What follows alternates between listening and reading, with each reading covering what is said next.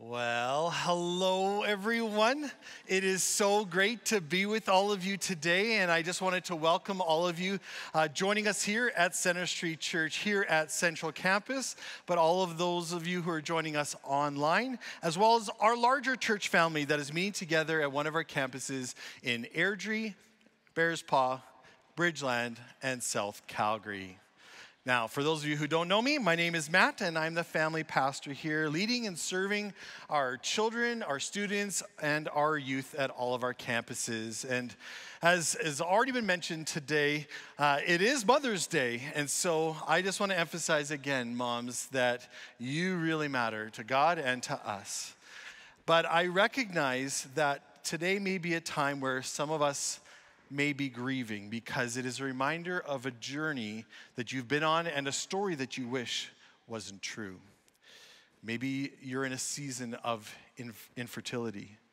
Maybe you lost your mom or you lost a child, or you had a mother that wasn't there for you, or you're in a season of singleness, or you have strained relationships, or you maybe are an empty nester and you're missing the days when everyone was home. If any of these things describe you, please know you matter. And I'm so glad that you're here today to worship God in the midst of your pain, because He is the only one who can comfort all of us in our time of need. So please join me in dedicating this time to the Lord in prayer. Let's pray.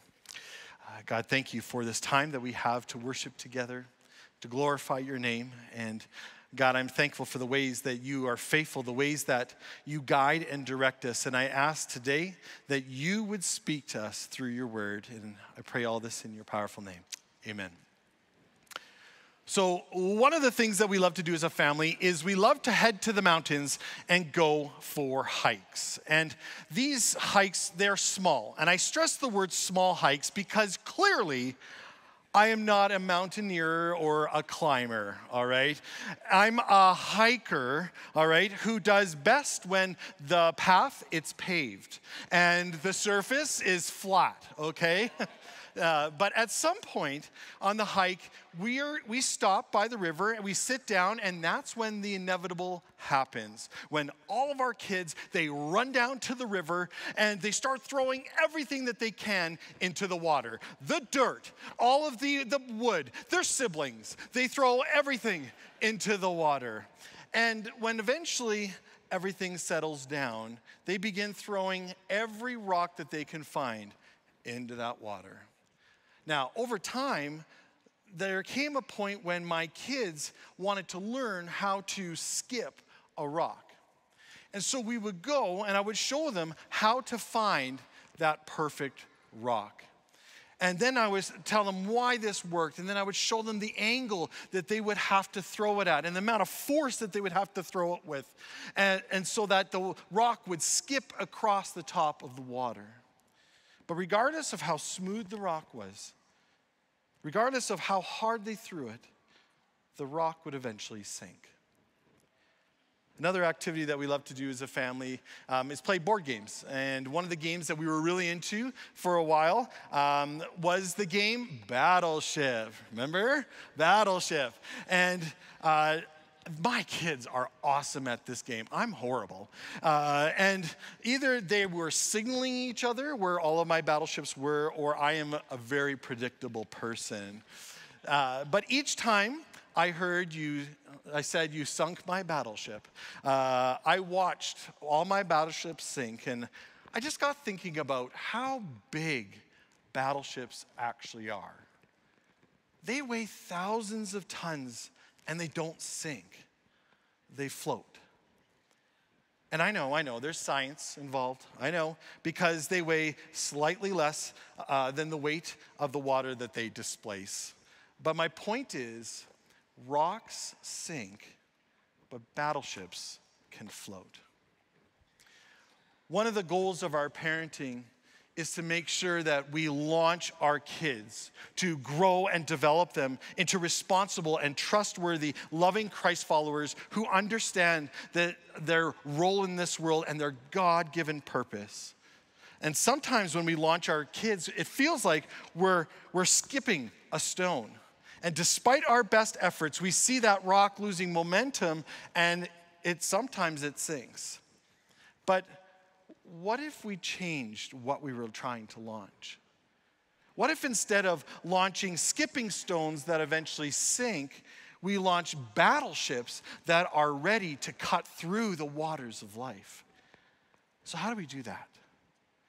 Now, as you'll see in a moment, everything I'm going to be sharing today is something that all of us need to hear. It applies to any follower of Christ, because God's call on every single person who follows Christ is that we would be, but also make disciples of Jesus, regardless of our age or our stage of life.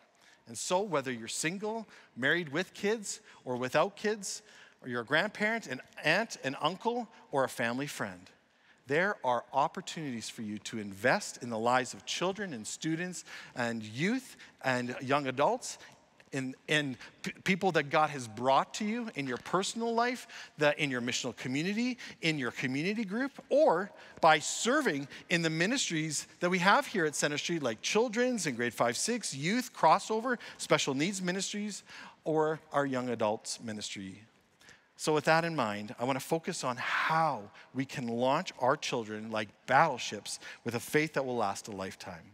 And I wanted to thank a few authors and writers who've helped me just put together some of my thoughts for today, including Brian Haynes, David Marvin, Chris Sherrod, Christine Hoover, and Tim Elmore.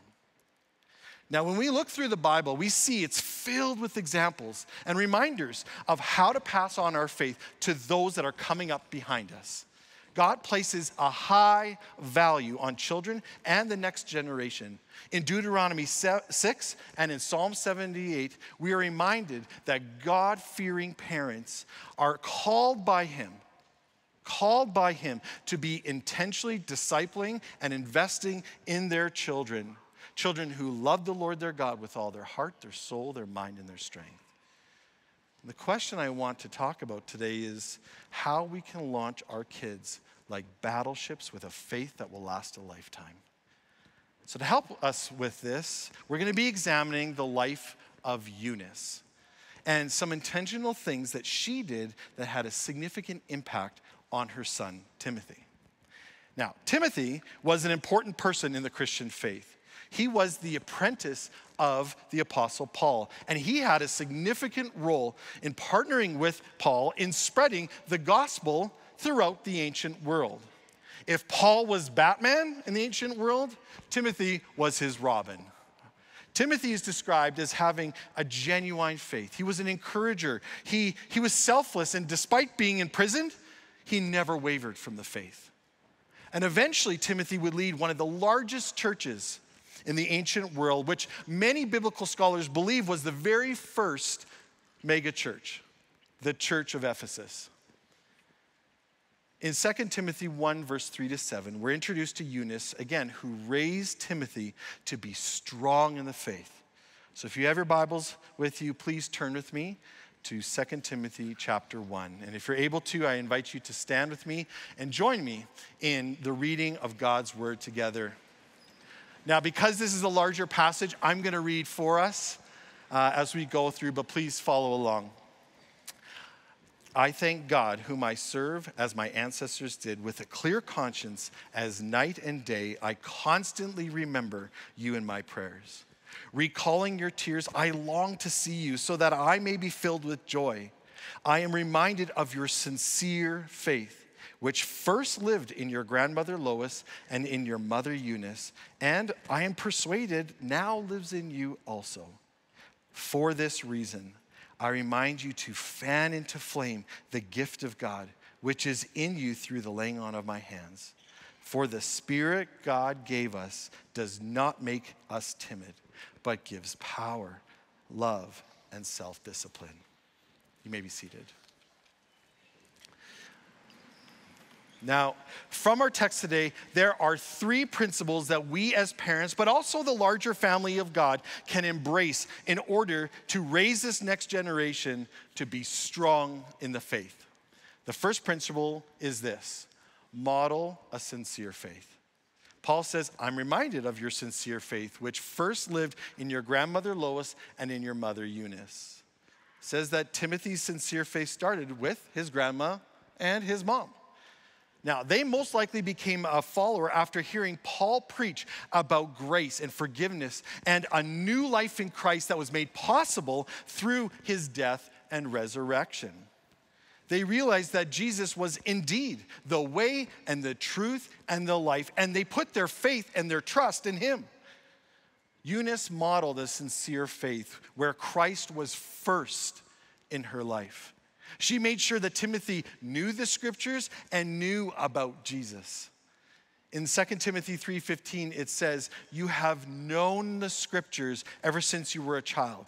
They're able to teach you how to be saved by believing in Christ Jesus." Her pursuit of Jesus impacted not only those around her, but also Timothy, who had a front row seat.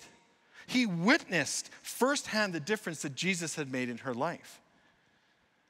So many of you know we have a ton of kids in our house. And in the winter, when you live in close quarters with others, if one person gets sick in your home, it doesn't take long for everyone to get sick as well. So regardless of what my kids have, they may as well cough and sneeze in my face because I know I'm going to be getting whatever they have. It's contagious. Well, in the same way, Eunice had a genuine faith that was contagious. So what might a sincere faith look like? A person with a sincere faith makes Jesus their highest priority over every part of their life, including their personal life, their marriage, their family, their work, and ministry. They spend time with Jesus regularly in his word and through prayer. They obey God even when it's hard and uncomfortable. They invest generously with their time and their resources to advance God's kingdom. They go to God first in everything, including their need for direction and strength in life. Modeling a sincere faith is not a Sunday-only relationship with Jesus. And I know because when our kids are younger, we can say a lot of things to them, and they usually will take what we say at face value. But when they get a little bit older and they start to grow up, especially in the teen years, they can tell what is authentic and real in our lives and what is fake lip service only. The Apostle Paul didn't say, "Do as I say." No, he didn't say that at all. In 1 Corinthians 11:1, he said, "Follow my example as I follow the example of Christ." So the first principle is to model a sincere faith. The second principle to raising this next generation to be strong in the faith is to train faithfully. In chapter 3, verses 14 to 17, Paul writes this to Timothy. "But as for you, continue in what you have learned and have become convinced of, because you know those from whom you learned it, and how from infancy you have known the Holy Scriptures, which are able to make you wise for salvation through faith in Christ Jesus. All Scripture is God-breathed and is useful for teaching, rebuking, correcting, and training in righteousness, so that the servant of God may be thoroughly equipped for every good work." Eunice not only modeled a sincere faith, she studied the scriptures. She learned it. And then she went and did what it said. She lived it out in her life. When Paul wrote from infancy, you have known the scriptures, that means that it just didn't happen overnight. It wasn't a once in a while, let's read the scriptures together moment. That doesn't just happen. To know something means it saturates every single part of your life. Training our children faithfully involves things like, let's open God's word over a meal. Let's talk about what is God saying here. What is he saying to you? What is he saying to us? And what are we going to do about that? And let's pray about it together. Showing our kids what grace and forgiveness looks and feels like. Having our kids see us as parents go to God in the small things, but also the big things that we're facing. helping our children understand the physical and the emotional and spiritual needs of people around us, and asking them, hey, you guys, what do you think we should do? And as they listen to him and they come with ideas that he's giving them, then you work with them to say, hey, let's work together to meet that need in the name of Jesus. Making the weekend worship gathering a priority for your family. These are all ways that we can practically do this.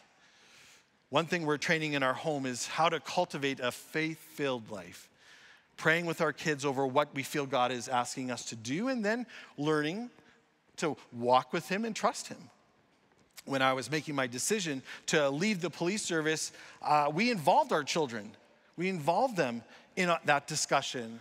And I was like super honest with them. I told them about my fears.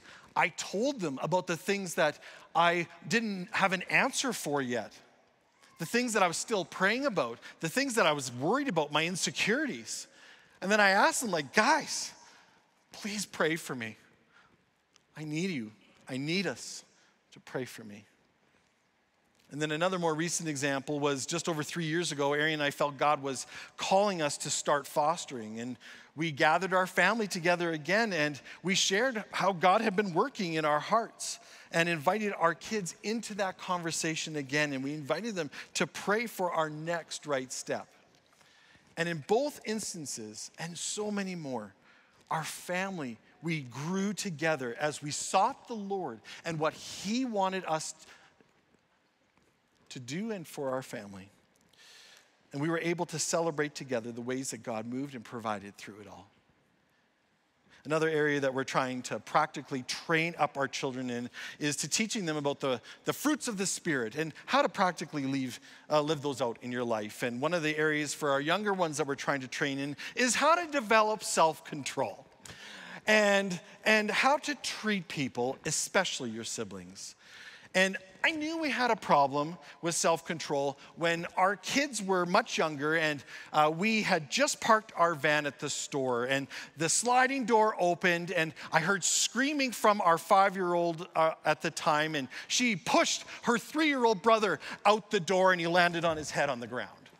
And we were beyond self-control at that point. The teaching moment at that time, it escalated from self-control to do not murder, right? Exactly. And I get it.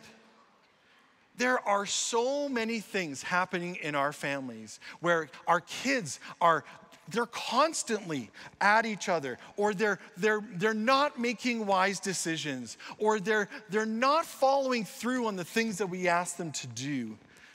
And as we raise our kids, it's easy to let things slide, to ignore them, to hope that it will get better. But we want to be intentional about going after their hearts and training them day by day, minute by minute, how to practically live out what we read about in the scriptures. And as we've done this, God has given Arian and I opportunities to we can given opportunities to grow ourselves, to seek our children's forgiveness and restore our relationships when we've hurt them. Giving them a living example of an imperfect parent following a perfect Savior. Our kids need to see us genuinely following him, being authentic, and doing what he says.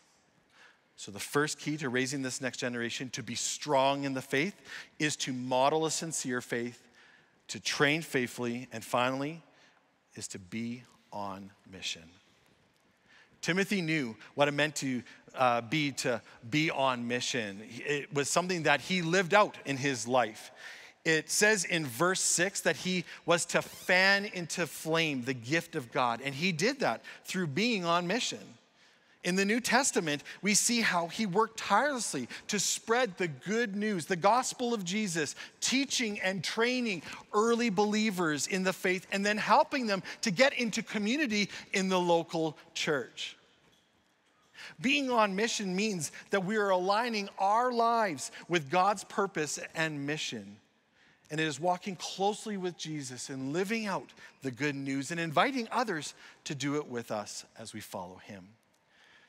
Jesus was pretty clear in Matthew 28 that all of us, not some of us, but all of us are called to be on mission to go and make disciples of all nations, baptizing them in the name of the Father and of the Son and of the Holy Spirit, and teaching them to obey everything I have commanded you. And surely I am with you always to the very end of the age.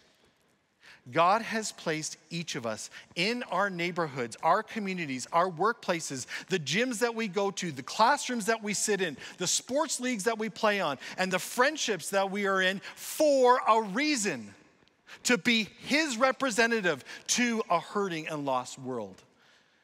1 Timothy 2:4 says that God wants all people to be saved and to come to a knowledge of the truth. Living out the good news is about representing Jesus in our everyday lives and sharing his love in the real world. When Ari and I were dating and first married, it was just the two of us, right? And so it was easy to be on mission together. But as our family grew, things became more complicated for us. There was the million diaper changes, the nap schedules, the sports stuff, and the never-ending mountain of laundry that we felt like we could never get out of. We were so busy doing all of these things, we wondered how on earth could we carry out the mission that Christ had called us to. So we tried lots of different things, and some of them were good, but most of the time we found ourselves exhausted, stressed, frustrated, and going in separate directions. And I felt so defeated because of the tension that I was feeling inside, that I had to choose between my family or the mission that God had called us to.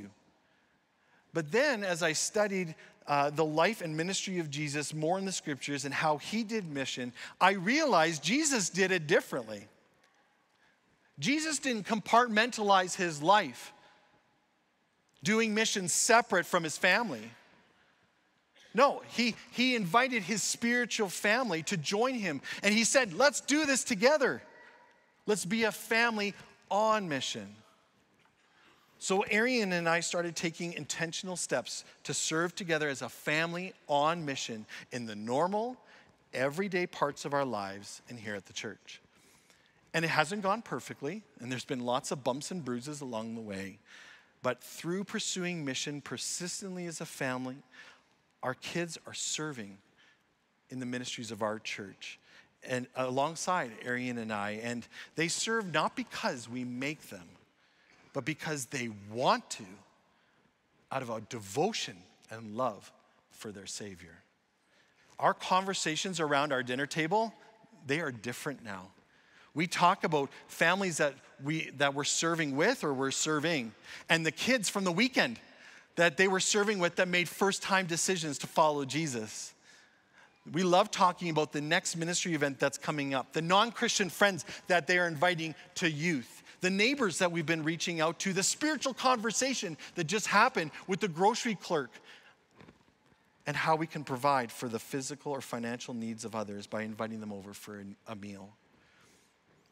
When our kids were little, it felt sometimes like we were pulling and dragging our kids in this. But now that they're older, I'll be honest, it feels that they're challenging and pulling us along. Living on mission as a family means we don't always live what many consider to be a normal life with a normal schedule. Sometimes it means later bedtimes, disrupted schedules and meal times, serving at unexpected times, and changes in plans as we try to follow the promptings that God has placed in our hearts. To be honest, sometimes we are just so tired sometimes as parents. And I just want to chill out. I do. But nothing brings us greater joy than being all in with Jesus and his mission and seeing our children with joy serve and pursue God and his agenda. Watching how excited they are about the future of our church and wanting to be part of it. And there are so many ways that we as families can be on mission together. And this is already happening in our church. Did you know that there's a group of young families that have signed up. They've got little kids. They signed up to take down children's ministries after church as a family, as a young family, and they're doing it for the glory of God. There are other families that have older kids where they are all serving together in children's ministries or in Awana ministries. They're serving together. They're leading worship. They're teaching. They're leading small groups, all for the glory of God. There are other families who just have this amazing love and gift in baking and making incredible food. And together as a family, they pray and they say, God, who in our lives would you want us to bless this with? And then they go and they give it to them. And as they do, they remind them that they're seen, that they're known, that there's a Savior who cares about them. And they pray for them, all for the glory of God. Whether we are a single person on mission, a couple on mission, or a family on mission, we are all pursuing God and his mission. And as we do it, those who know us will begin to see that what we say we believe and what we do are the same. And this isn't a show that we're putting on. It is out of our love for God that we go and do what he asks us to do. So I encourage us this week to all look at our schedules and evaluate the things that we're giving our time to. Let's take a small step of faithful obedience and start doing something. And some of us get caught up with the how. And honestly, when I was talking about inviting somebody over for supper, somebody came to your mind. I know they did. Somebody came to your mind. Don't ignore that. Invite your family. Invite the people that you're doing life with. Invite them to pray with you and say, God, we don't know what you're going to do, but we're going to faithfully invite them. We're going to encourage them, and we're going to walk with them, and we're going to eat a meal with them, and then leave the rest up to God. It could be as easy as going for a walk and praying for your neighbors, or serving as an individual, a couple, or a family in one of the many ministries we have here at Center Street. When I think about what's happening right now, there are so many people that are seeking the Lord. And our church continues to grow, and therefore we just have this amazing need at all of our different campuses. But it's an opportunity, friends. It's an opportunity. There are so many opportunities to be on mission in children's ministries, with students, youth, young adults, in leading or hosting a community group in your home, our special needs ministry, Alpha, Freedom Sessions, our building services, our facilities, our food services, and our Center for the City. The opportunities to be on mission are so many. There is an incredible thing that God is doing. And now the needs that we have, they used to be space. But now we don't have enough leaders to be able to welcome all the people that God is bringing to us. There's so many opportunities, friends. Don't ignore them. We need you now more than ever to be leaders, to step up, to lean in and say, God, I don't know what this looks like, but I know that you can use me. So if you feel stuck and you don't know what to do, start small. It's a simple step of obedience in the name of Jesus, and then let him do the rest of the work. So the principles to raising this next generation to be strong in the faith is to model a sincere faith, train faithfully, and then be on mission. I'll close with this. So I realize that after hearing about how well Eunice modeled her love for Christ and trained faithfully, that you may be feeling like a failure or that you aren't measuring up. And if you're like me, I can get caught up in a negative downward spiral that says, man, I'm never going to be able to be like them. I've fallen so short of God's call in my life as a parent. It's too late. It's too late. I've made too many mistakes. And then I can believe a lie that I shouldn't even try. Some of us in this room just became a Christ follower this year. And your kids, they're not where you're at. And you're like, how on earth am I going to bridge this? How on earth am I going to help them know the Jesus that I know and love? Or maybe you have teenagers in your home and they're in full-blown rebellion and you have no idea what to do or if there's anything you can do at this stage in their life. Or maybe you realize you actually haven't even prayed with your kids or helped them even read His Word. Maybe your children are grown up, or maybe they're far from God. Maybe you have a broken relationship and they want nothing to do with you. Well, there is more to Eunice's story because before she met Jesus, she made choices that affected the rest of her life. You see, Eunice was Jewish. And even though she knew that she was not supposed to marry someone outside of the Jewish faith and her people, she disobeyed God and she married a man who was Greek. And in time, she gave birth to a boy named Timothy. Now, Timothy didn't have a perfect life, and it wasn't easy growing up for him. It wasn't easy at all.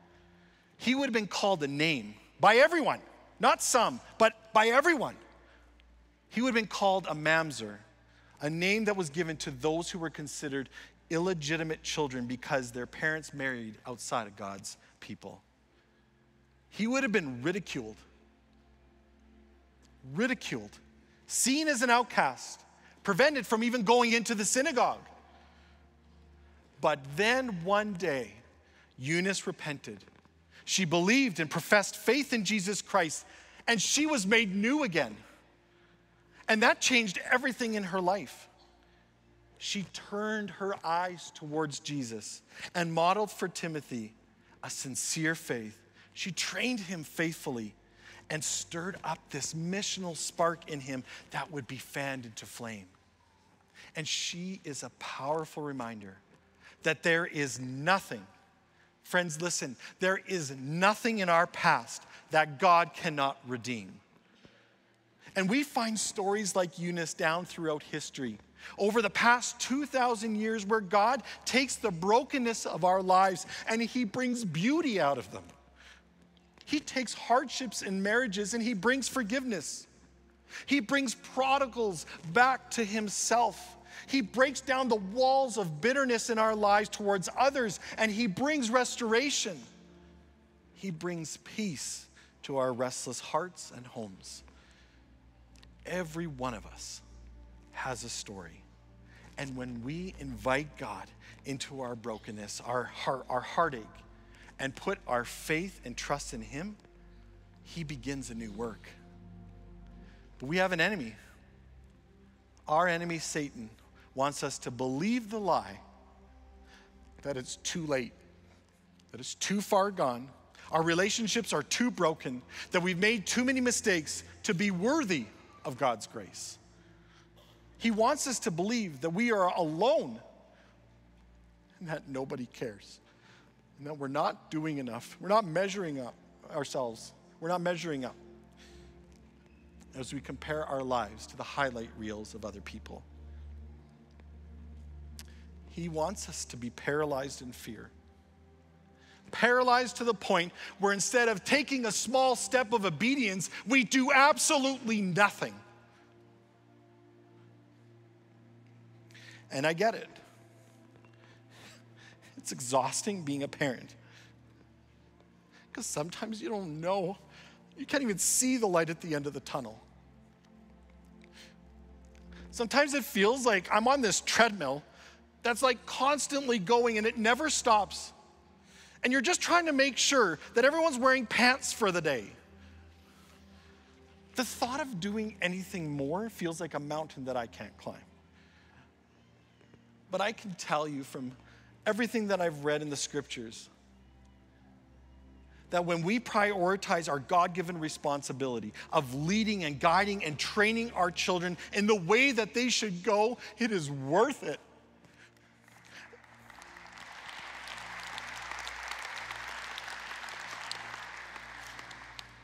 Arian and I want our children to be set up with everything that they need, spiritually and emotionally and mentally, so that when we launch them as battleships, they will go into battle prepared for whatever's going to come their way. We want them to be grounded in their identity in Christ and His Word. We want them to be ready for the storms that are going to come. When doubt creeps in, when question about their faith, that they have this strong conviction within them that God's Word can be trusted and that they can lean on it and they can stand firm in what God says and the truth of who He says they are. Now, as I've been speaking today, I'm pretty certain that some of us may be filled with reminders of hurt, pain, and areas of our lives where we feel like we've fallen short because of busyness, different priorities, or that promise you made that you're going to start on Monday, and it never happened. Please know that my prayer was not to add to your hurt and pain today. Because I know something is very true of our God. God is in the business of restoring. He is a rebuilding, restoring, renewing, making all things new God. He uses our brokenness, the pieces of our lives, and He uses them for His glory. We may be filled with worry about tomorrow, about our kids, about our relationships, our school, our finances, our work, our health. But remember, tomorrow is in His hands.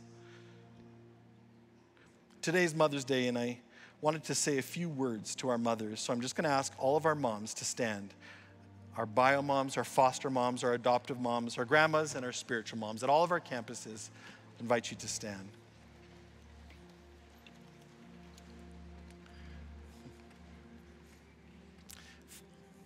Moms, I want you to remember and know how much you matter. You are deeply loved. You are loved by God, not for what you do or how put together you appear, but because of who you are. You are His daughters. And I know so often you feel like you're failing and you're not enough. And when I think about my mom or my wife, Arian, I realize how much I have failed to recognize them and say thank you. So thank you, moms, for all of the late nights, all of the details that you hold and you move forward, for all the balls that you juggle, for the million Cheerios that have been picked up, for the countless times that you have sacrificed without anyone applauding or saying thank you. But God has seen every single thankless act of service you do for your family and the people that God has brought into your life, every tear that you have cried, and every prayer that you have prayed. We need you in our church family, moms, and we are so thankful for you. I'm going to ask everyone who's influencing this next generation to stand. This is our fathers, our biological parents, our grandparents, our foster parents, our adoptive parents, and our spiritual parents. Thank you, friends, for the ways that you love and care for and invest in those around you. God knows all of your insecurities, your worries, and your fears. He cares for you in the midst of all that you are facing, and thank you for your faithfulness. Don't give up. Don't give up from doing good. Lean into the Lord and those God has brought into your life to support and help you in this journey. Parents, we need you to be strong, to be fierce, to be courageous, to stand up and to fight for our families. The enemy's not going to get them. He's not. Because we serve a God who cares and knows and has already defeated him. We need you to link arms with one another and engage and involved in our church's mission. Because we're raising the next generation who will, by God's grace, will love and serve him wholeheartedly with all of their heart, their soul, their mind, and their strength. And so as I wrap up, I want to pray and bless you. So if you're near a parent standing, please extend your hand towards them and join me in praying with them, over them today. God, I thank you for every mom and parent that is standing here today. We are blessed by who they are and the countless things that they do to invest in those that they love. As they go about each day, may they find their identity in you. Not in their kids, not in their work or their relationships, but in you and you alone. May you be their strength when they are weak. May you comfort them in their hurts. May you remind them that you see them and that you love them. And I pray that you would help all of us to be an encouragement in their lives, to pray for and encourage them regularly.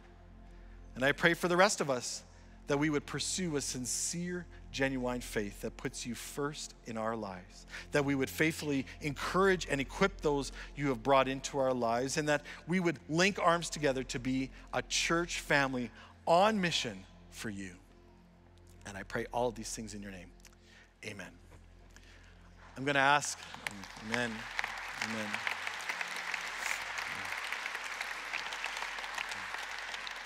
I'm going to ask the rest of us, all of us, to stand. And as we close, I invite you to join together as a church family to sing a song that reminds us that sometimes in our lives it feels like a battle. Doesn't it? Yeah. It feels like a battle. Battles in our homes, our parenting, our relationships, our marriages, our workplaces, our friendships, our schools, but also even in our thinking.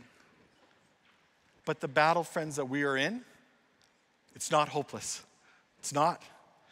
Because we can walk in confidence that no matter what comes our way, we are going to overcome because of the grace and the hope that we have in our risen Savior and our faithful God. Let's sing this together.